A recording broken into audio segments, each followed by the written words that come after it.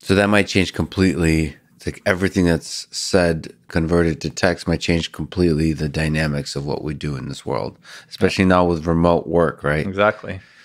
With Zoom and so on. That's fascinating to think about. I mean, for me, I care about podcasts, right? And one of the things that was, I'm torn. I know a lot of the engineers at Spotify, so I love them very much because they dream big in terms of like they want to empower creators. So one of my hopes was with Spotify that they would use a technology like Rev or something like that to start converting everything into text and make it indexable. Like one of the things that sucks with podcasts is like it's hard to find stuff. Like the model is basically subscription. Like you find it's similar. It's similar to what YouTube used to be like, which is you basically find a creator that you enjoy and you subscribe to them, and like you just you just kind of follow what they're doing. But the search and discovery wasn't a big part of YouTube like in the early days. And that's what currently with podcasts like is the search and discovery is like non-existent. You're basically searching for like the dumbest possible thing, which is like keywords in the titles of episodes. Yeah, but even aside from search and discover, like all the time, so I listen to like a number of podcasts, and there's something said, and I want to like go back to that later because I'm trying to remember what did he say. Like maybe like recommended some cool product that I want to try out, and like it's basically impossible. Maybe like some people have pretty good show notes, so maybe you'll get lucky and you can find it, right? But I mean, if everyone had transcripts and it was all searchable, it would be a game changer. It'd be so much better. I mean, that's one of the things that I wanted to. I mean, one of the reasons we're talking today is I wanted to take this quite seriously. The Rev thing. I've just been lazy, so because I'm very fortunate that a lot of people support this podcast. That there's enough money now to do transcription and so on. It seemed clear to me, especially like CEOs and sort of like PhDs, like people write to me who are like graduate students in computer science or graduate students in whatever the heck field. It's clear that their mind, like they enjoy podcasts when they're doing laundry or whatever, but they want to revisit the conversation in a much more rigorous way. And they really want a transcript. Like it's clear that they want to like analyze conversations. Like so many people wrote to me about a transcript for Yosha Bach conversation. I had just a bunch of conversations. And then on the Elon Musk side, like reporters want they want to write a blog post about your conversation. So they want to be able to pull stuff. And it's like they're essentially doing on your conversation transcription privately. They're doing it for themselves and then starting to pick. But it's so much easier when you can actually do it as a reporter. Just look at the transcript. Yeah, and you can like embed a little thing, like into your article, right? Here's what they said. Here you can go listen to like this clip from the section. I'm actually trying to figure out. I'll probably on the website create like a place where the transcript goes like as a web page so that people can reference it, like reporters can reference it and so on. I mean, most of the reporters probably want to write clickbait articles that are complete falsifying, which I'm fine with. It's the way of journalism. I don't care. Like I've had this conversation with a friend of mine, a mixed martial artist, Ryan Hall, and we talked about, as I've been reading The Rise and Fall of the Third Reich and a bunch of books on Hitler, and we brought up Hitler, and he made some kind of comment where like we should be able to forgive Hitler, and like we were talking about forgiveness, and we were bringing that up as like the worst case possible thing is like even for people who are Holocaust survivors, one of the ways to let go of the suffering they've been through is to forgive. And he brought up like Hitler as somebody that would potentially be the hardest thing to possibly forgive, but it might be a worthwhile pursuit psychologically, so on, blah, blah, blah. It doesn't matter. It was very eloquent, very powerful words. I think people should go back and listen to it. It's powerful. And then all these journalists, there's all these articles written about like MMA fight, UFC fighter, MMA fighter loves Hitler. No, like, no, they didn't. They were somewhat accurate. They didn't say like loves Hitler. They said thinks that if Hitler came back to life, we should forgive him. Like it's kind of accurate-ish, but the headline made it sound a lot worse than it was, but I'm fine with it. That's the way of the world. I wanna almost make it easier for those journalists and make it easier for people who actually care about the conversation to go and look and see. Right, they can see it for themselves. For themselves, there's the headline, but now you can go. There's something about podcasts, like the audio, that makes it difficult to jump to a spot and to look for that particular information. I think some of it, I'm interested in creating, like, myself experimenting with stuff. So like taking Rev and creating a transcript, and then people can go to it. I do dream that, like, I'm not in the loop anymore, that, like, Spotify does it, right? Like, automatically for everybody, because ultimately that one-click purchase needs to be there. Like, like, it kind of wants support from the entire ecosystem, right? Exactly. Like from the tool makers and the podcast creators, even clients, right? I mean, imagine if, like, most podcast apps, if it was a standard, right? Here's how you include a transcript into a podcast, right? Podcast is just an RSS feed ultimately. And actually, just yesterday I saw this company called Buzzsprout, I think they're called. So they're trying to do this. They proposed a spec, an extension to their RSS format to reference reference transcripts in a standard way. Yeah. And they're talking about, like, there's one client dimension that will support it, but imagine, like, more clients support it, right? So any podcast you could go and see the transcripts right in your, like, normal podcast app. Yeah, I mean, I have somebody who works with me, helps with advertising. Matt, this awesome guy. He mentioned Buzzsprout to me, but he says it's really annoying because they want exclusive. They want to host the podcast. Right. This is the problem with Spotify too. This is where I'd like to say, like, F Spotify. There's a magic to RSS with podcasts. It can be made available to everyone, and then there's this ecosystem of different podcast players that emerge and they compete freely, right. And that's a beautiful thing. That's why going exclusive, like Joe Rogan went exclusive. I'm not sure if you're familiar with. He went to just Spotify. As a huge fan of Joe Rogan, I've been kind of nervous about the whole thing, but let's see. I hope that Spotify steps up. They've added video, which was very surprising that they were. So exclusive meaning you can't subscribe to his RSS feed anymore. It's only in Spotify. For now, you can until December 1st. And December 1st, everything disappears and it's Spotify only.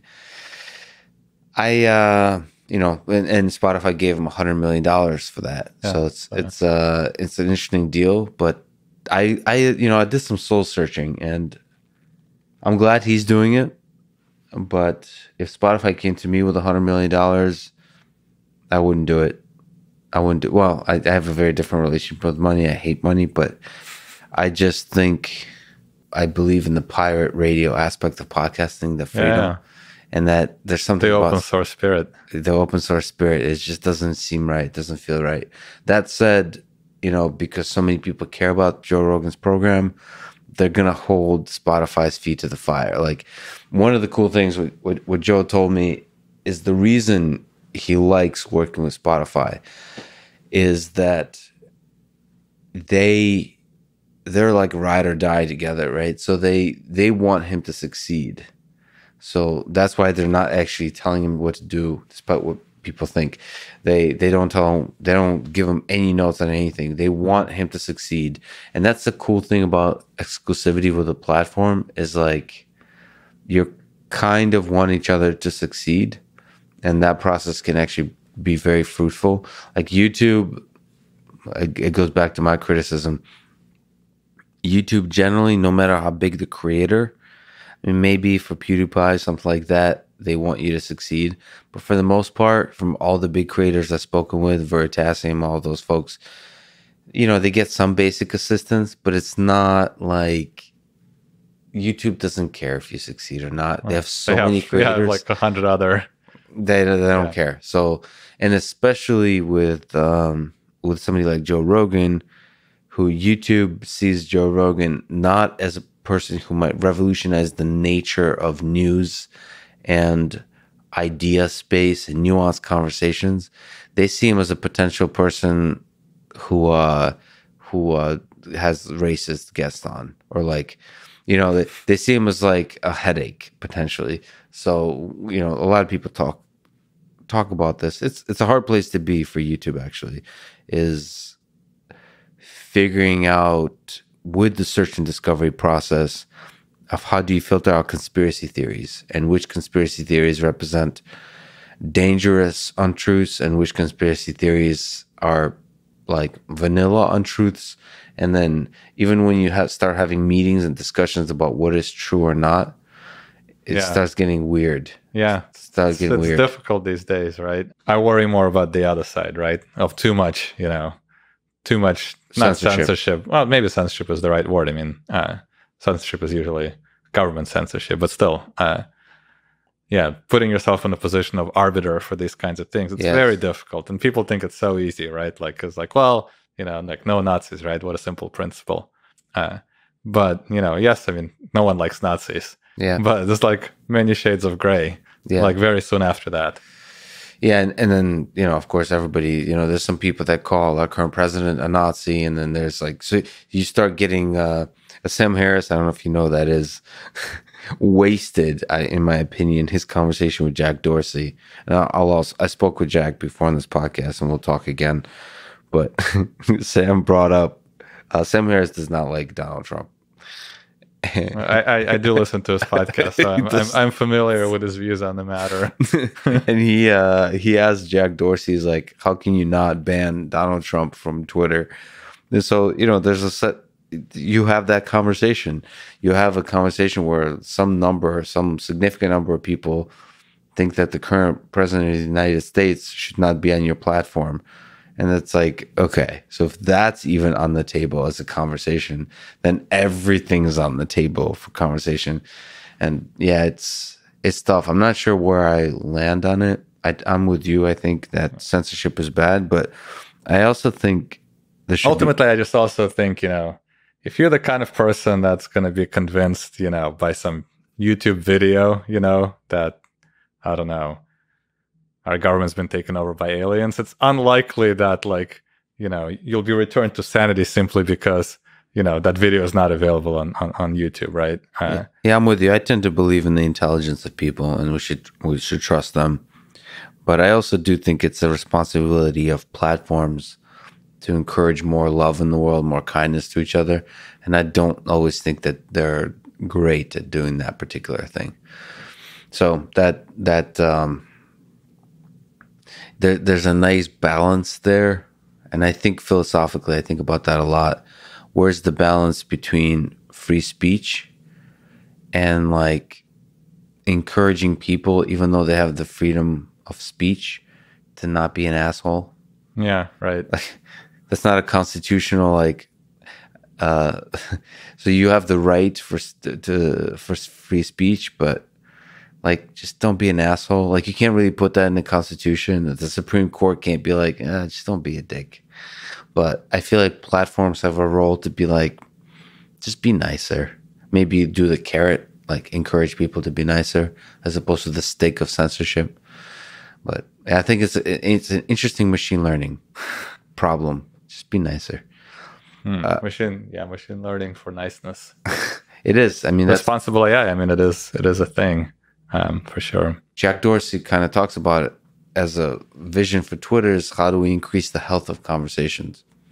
I don't know how seriously they're actually trying to do that, though, which is one of the reasons I am in part considering entering that space a little bit. It's difficult for them, right? Because, it's kind of like well known that, people are kind of driven by, rage and, outrage maybe is a better word, right? Outrage drives engagement, and these companies are judged by engagement, right? So it's in the short term, but this goes to the metrics thing that we were talking about earlier. I have a fundamental belief that if you have a metric of long-term happiness of your users, like not short-term engagement, but long-term happiness and growth and both like intellectual and emotional health of your users, you're going to make a lot more money.